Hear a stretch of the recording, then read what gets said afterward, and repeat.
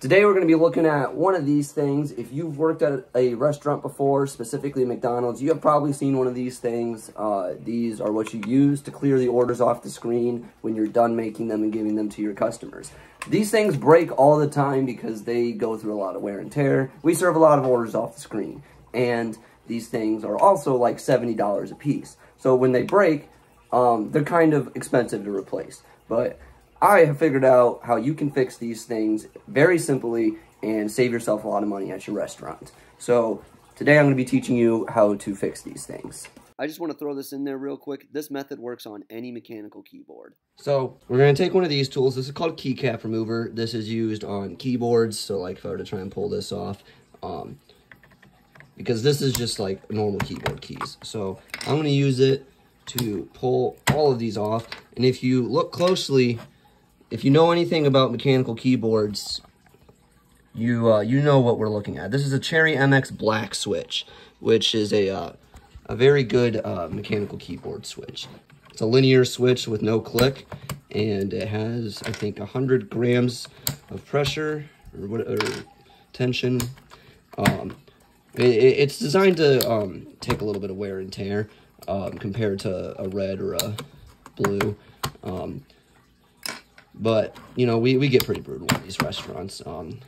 You know, you can see the plastic film here. That's to protect it from, like, grease. If you look at the thing, I mean, it's dirty. These things get dirty. I don't want to scare anyone away from a restaurant, but, you know, it is a fast food restaurant. We do deal with oil and grease, you know. I don't find it gross, but, you know, it is there.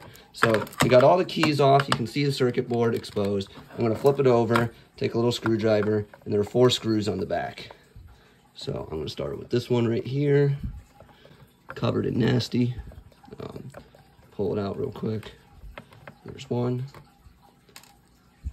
Second one down here. And then 2 more at the bottom. These ones are kind of in a deeper space, so kind of just want to unscrew them all the way, and then it'll just come apart. And then if you flip it over, the screws are right there. So I'm going to set that off to the side. Here's our circuit board that we'll be looking at. And I'll take the other plastic piece and put it off to the side. So I usually peel this plastic off. It's designed to protect it from grease that's you know, evaporating into the air. But, you know, it's already broken. I feel like we can pull this off. You know, it's either this or we spend $70 and buy an extra one. So you can pretty much see which keys are functional, which is most of them. This top one's got no spring. I don't know what happened to this one up here. I've actually not seen this very often. Usually they just break off and I have to put new ones on. So I'll flip it over.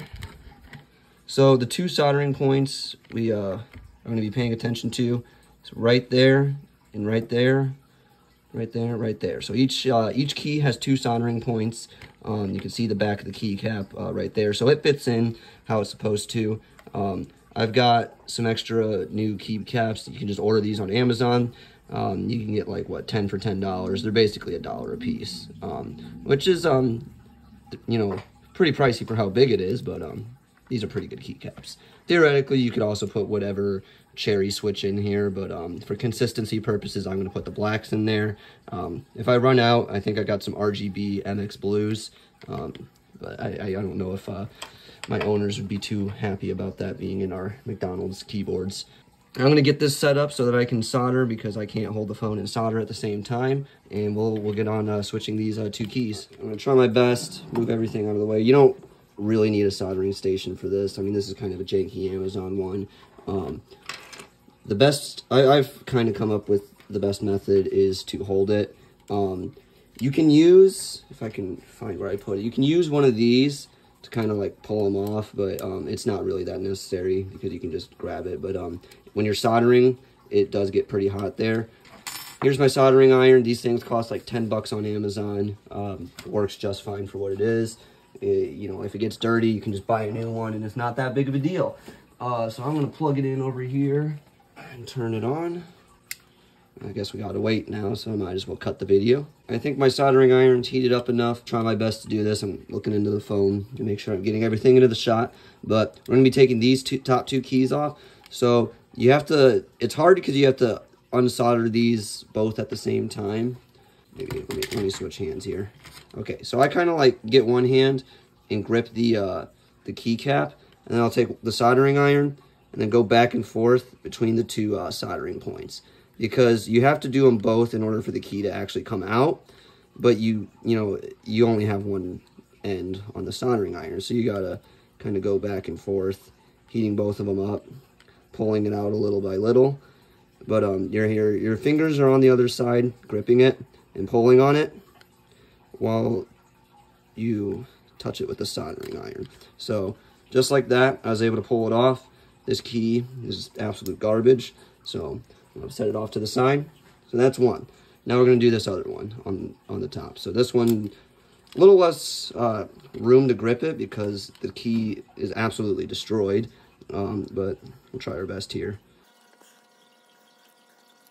You want to be a little careful that you don't really melt any plastic by touching the back of the keycap. But on the one you're taking out, that shouldn't be too big of a deal. Now this is where problems might occur, because the soldering iron is going to start heating up the board as you're touching it. So you want to be careful and make sure you don't burn yourself when you do this. But like I said, you have to do both soldering points at the same time, which is theoretically impossible. I'm going to speed this part of the video up.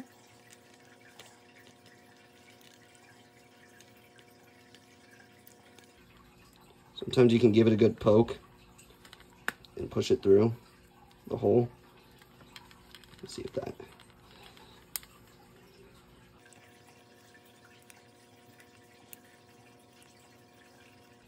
Alright, still stuck at one end. There we go. Okay, so that other one's out. You want to make sure you don't got any too much solder on the sides. You don't want to accidentally short any of the circuits on here, or else the button won't work at all. So we're going to take our new keycap, make sure that your pins are straight on there and that they both go on. So the best method I found is to line it up how it goes on there. The pins with the metal, and then once you got them lined up, you push from the other side, and then you heat the solder up from the other end. So get it lined up. You know, there might be a hole that it might start fitting into, but like I said before, you pretty much have to have both holes open for it to go in properly. So give it a little poke to loosen up the solder, and then the pin should just go through. And like I said, with taking it out, you're gonna have to do both to gradually get it in there. Once you got it in there, pretty solid, you can set it down. I'm gonna sit down real quick and make sure you put a little bit more solder on there.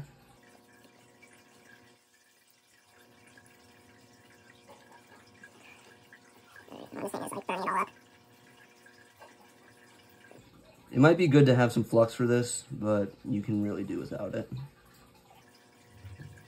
Soldering iron is destroying everything. Okay, this might be going as well as I wanted to. Okay, so we got a little solder on that.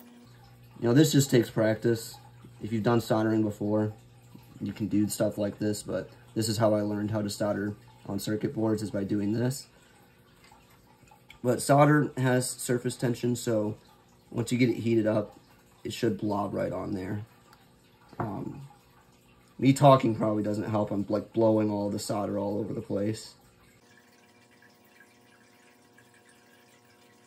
All right, there we go. We got a nice little ball on there. We're not using any ventilation because that's for the week. We can read just fine. So a little messy, but it gets the job done. I'm gonna put a little bit more solder on this side. When it's on the circuit board, on the pin, If you give it a little tap and heat it up a little bit, it should ball up just because of surface tension. That got one key on there. Check to make sure it's nice and secure. It might rock a little bit just because the plastic on plastic within the key kind of rocks a little bit, but you should be able to tell if it's solidly on there. So my solder doesn't look as good as the machine's, but you know, what can I say? We're saving $70 here. So here's another key right here. This one looks like I took it off of one, so this one might work. I think I took it off of a board that didn't work, so I'm just going to go ahead and put it on there, and I'll test it out to make sure it works. So we'll do what we did before. Actually, okay, we're pretty much stuck using this one. So the pin's kind of bent. I'm going to pull the solder off of it. Okay, so we're going to try going this way.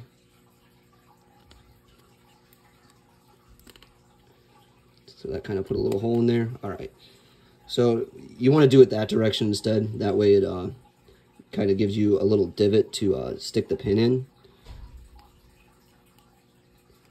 So once you got the pins lined up, try not to burn yourself.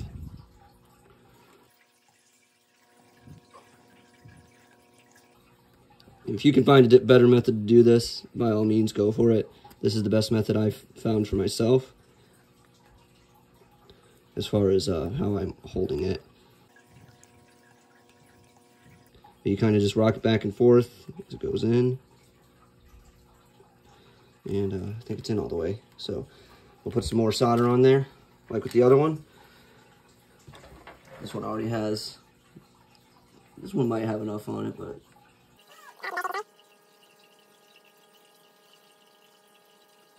all right, that one a lot smoother. So now we have these two keys attached,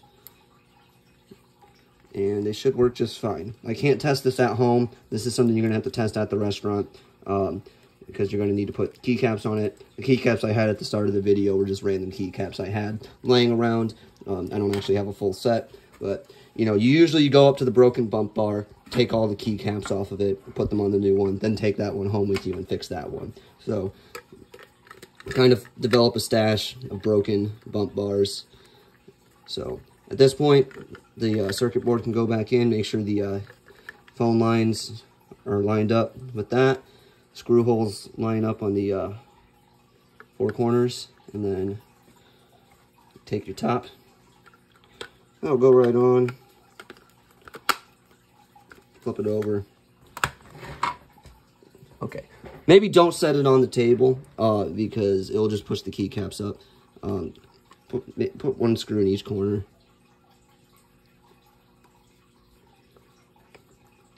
You're screwing into plastic. It's not going to feel necessarily too perfect, but just whatever holds it together. I don't think this is the hardest part. I don't think this is the part that I should really have to teach in the video, but I'm trying my best to get it on the camera. Alright, so now that I got the screws in, done struggling with that, we have a finished fixed bump bar. So you'll probably need this to get the keys off the broken bump bar that you're replacing, but you don't really need it to put them on. You can just make sure you put it in the middle hole. I probably should put it on the ones I just fixed and serve them off. Or show them off, that is. There you go. So I'm going to take those off.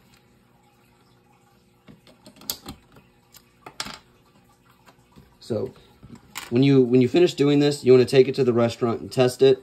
When you plug it in, this light will light up, and every time you press a button, if it's functioning, that light will go from green to red. The only case that it might not work, I found that there are some circuit boards that will light up but won't do anything on the KVS controllers. So those just you might want to have to throw away and take your cut your losses on that one, especially if you spent time fixing it. But I did that and it didn't work. But it lit up, it just didn't work. So yeah,